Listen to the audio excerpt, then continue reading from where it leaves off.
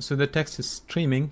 This is pretty nice. The UI looks pretty good and it's very responsive. The best part, it took us just a few lines of code to build this. So Google just open sourced their internal package for building beautiful web UIs in pure Python. In functionality, this is very similar to something like Streamlit or Gradio. Both of these packages let you build beautiful and responsive web UIs in pure Python. This project from Google is called Mesop, and it's used internally by a number of teams within Google to rapidly prototype different apps. So we're going to learn how to get started with Mesop and build our own UIs. Everything is written in pure Python. There are ready-to-use components which will help you expedite your development process. And this is supposed to be extremely flexible, so you can build custom UIs without writing JavaScript, CSS, or HTML. Everything is going to be written within Python. Okay, before showing you how to get started, let's look at some very important concepts. The first one is components. So they have a number of native components that are basically UI components that you can use in your own applications.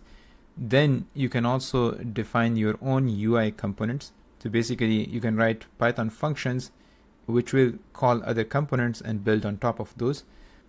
And it offers state management, which is, I think, its biggest advantage over something like Streamlit, because the state management here is much cleaner compared to what I have seen in Streamlit.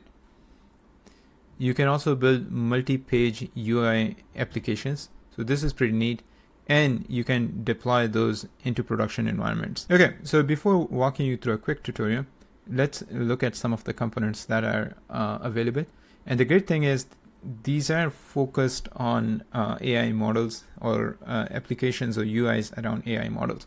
So there is a component for chat. You can start using this to build your own chatbot. There are components, pre-built components for text to text. So for example, if I say, hi, how are you? Right, the input is going to be text and the output is going to be text as well. And then there are components specifically for text to image. So let's say if you have an image generation model, then you can use a component like this where you get input from the user and it will display output images within the UI. You can also upload files. There are different components for selecting, let's say, different objects. So here is an example of radio. I think there's a slide toggle as well, right? So all the basic visual components that you will need to get started with a UI. And the UIs are actually pretty nice looking as well. So let's look at the basics of Mesop. So in the first section, we're going to go through and this Google Colab, which is provided by the Mesop team. And in the second stage, I'll show you how to build a chat application using Mesop just by integrating Gemini API in there. Now to get started, we will need to install the Mesop package. Again, as I said, it's an open source project from Google, but not an official product. Okay, next we are going to import the Mesop package. We will also import the Mesop lab. So this is a class within the package which has some of these built-in UI components, for example, chat, text to chat that we saw. So here's the lab package. So there is this chat, text to image, and I believe they're going to be adding more and more to this as the project progresses. Now, in order to run this in Google Colab, you just need to run this command mesop or me.colab_run, and then you'll need to provide the name of the project or the page that you want to run. So we're going to look at an example here. Now let's try to understand it in more details. So the basic component is a page. This is going to be where the app starts. So we're going to use a decorator, me.page. Then you need to provide the name of the page. So this is going to be basically an endpoint that you can access when you run the app.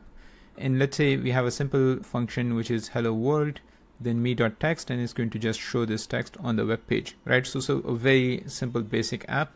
So we can run this. Now, in order to show this or run this in Google Colab, we will need to use this colab_show command, then provide the path. So this is going to be basically the endpoint. You can also provide the width and height for rendering purposes. Okay, so if you run this, this is going to just create a new UI, and it's going to just show us a text hello world, right? So very basic component that you can start creating. Now, another example is to create a simple chat app. So in this case, again, we have the main component that is going to create a page. And as I said, you can create multi-page apps as well. We have the endpoint, which is chat. Then the main function is going to be the entry point. So this is chat. We are using a pre-built component here. So this is the Mesop labs component, basically, which is basically using this file. So this labs chat.py file. And we're going to call a transform function. And the way this works is you can create a function that is going to be called whenever you are interacting with the chat UI. Now, here we have the prompt, which is the input from the user. Then the chat components also keeps track of chat history. So if you want to include chat history, you can do that here. But in this case, it's just echoing our prompt. So whatever the prompt is, the output is going to be hello and that text that you provide. So if we run this and then we actually show it in the Google Colab, we are going to see a chat window here. So if I say, how are you doing today?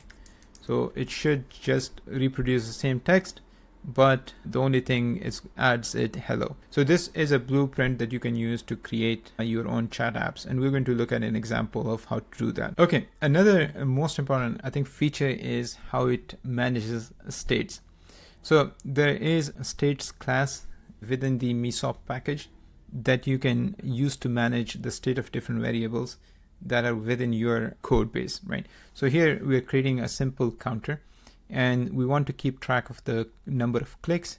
If you are doing this in Streamlit, it becomes a little cumbersome if it becomes more complicated, but here the implementation is pretty nice, right? So we create this state class, and we want to track the state of clicks here, right? Then whenever there is a call to this button click function, it will look at an event, and then it will update the state class, right? So in this case, whenever there is a new click on the button, so that is a new event for us, it will update that state variable and add 1 to it, right? So that will basically just keep a counter of it. Okay. Then just like before, we need to create the main page. Here we first look at the state class, right? And after that, we will show the value of the state, the clicks within the state. And there is going to be a button which shows increment. So whenever we click that button, it will just call this function, update the state of that variable, and that is going to be updated in here, right? So very simple UI component, but it shows the functionality of how a states works within the Mesop UI. So in order to run this, we're going to first run that, and then since we have endpoint as, or the entry point as counter, so we need to replace that here. And if I run this, this should show me a counter, right? So if I click on it, it starts changing the state and it keeps track of the number of clicks. So again, very simple UI component, but very responsive, and you can use this in your own applications. Okay, so next I'm going to show you some of the demos that they have provided, and then I'll show you how to use the chat component within your own UI. So for that, we're going to go to the demo gallery. Here, there have a number of different applications. So for example, this is the chat one. There are some security policies that you can add if you want to your page, but essentially you use the chat component, then call the transform function, and you can provide both the user role as well as the title. So you can see it here. Now in this case, what it's doing is, irrespective of whatever the input is, it will simply take this and just show it to you on the screen. So for example, if I say hi, then it will just start printing these lines one by one. And the way it does it is that it picks one of the lines and then yields it to the next line, and so on and so forth. Here is another example of ML rewriter. So basically, again, it takes a prompt as an input, and then it will just rewrite that prompt for you, right? So they have provided some of the components or example UIs that you can get started with. And I think the one that is probably the most interesting and more complicated is this. So here you have an option of either selecting Gemini 1.5 or ChatGPT Pro, and it's using that multi-page feature. So basically you can switch between different options depending on which page you are on, right? And you can use this as a starting point for your own projects. But let me show you how you would create a demo chat app, and we're going to run this locally on our own local machine. So to get started, I created a virtual environment and then had to install the Mesop package. That's why it shows that the requirements are satisfied. If you're doing this for the first time, you will want to install that package on your local machine. Now, in this demo, we're going to look at a chat application based on top of the Gemini models. So I'm going to be using Gemini Flash. And the way I'm doing this is I install the Google Generative AI package. Then we're just reading the API key. Then we're also importing the Mesop package plus the labs component because we want to use the chat UI. Then we have the basic configurations for our LLM, right? So this is not related to Mesop, but basically we're just configuring the Gemini Flash model that we want to use on our own application. But here is the main code that is actually creating the UI for us. So we have the page, we define some security policies, but the main part is that you need to provide a path. So this is going to be the entry point. What is going to be the title? Then that's going to be the title of the page. Then we need to create our page or the main function within this page. So here I'm using the chat component. This is a pre-built component.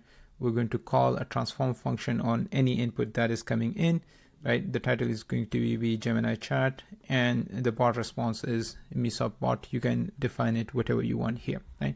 And within the transform function, what I'm doing is I get the input from the user, pass that to Gemini.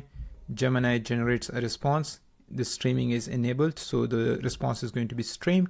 And then we take one chunk at a time from that streaming response and simply send it to the UI to actually show it to the user, right? So very basic, simple setup. I'm not using the chat history in here, but you can include that if you would like to. And in order to run this, we were going to be using the Mesop command, then the name of the file. So the file name in this case is chat_ui_mesop.py. If I run this, this is going to show me an address that I will need to use. So this is basically running on my local host. Okay, so when I go there, I will need to actually define the entry point. So I'm going to just add this /chat, and here we have our chat UI. So if I say hi, then it's going to start communicating with the Gemini Flash model and start generating responses. So for example, I can say, tell me 10 different jokes, and now it's streaming the responses one by one. Okay, there are a lot of other things that you can do. For example, you can create these responses within a markdown box. There are things that you can do in terms of animation. So for example, you can transform colors, fade in, fade out if you want, resize, rotate things, right? So it's a very powerful, I think, new library that you can use in your own projects. Now, the learning curve probably is going to be steeper compared to something like Streamlit, but it's, I think, always good to have options. So I'll highly recommend to check it out. I might start using this in my own projects. Since it's open source, so I think it will evolve over time and will get much better compared to what it is right now. Anyways, I hope you found this video useful. Thanks for watching, and as always, see you in the next one.